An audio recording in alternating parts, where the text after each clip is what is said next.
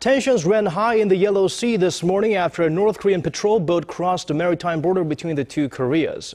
In a statement, Seoul's Joint Chief of Staff said the North Korean vessel sailed into the southern side of the northern limit line at around 10:22 a.m. on Tuesday.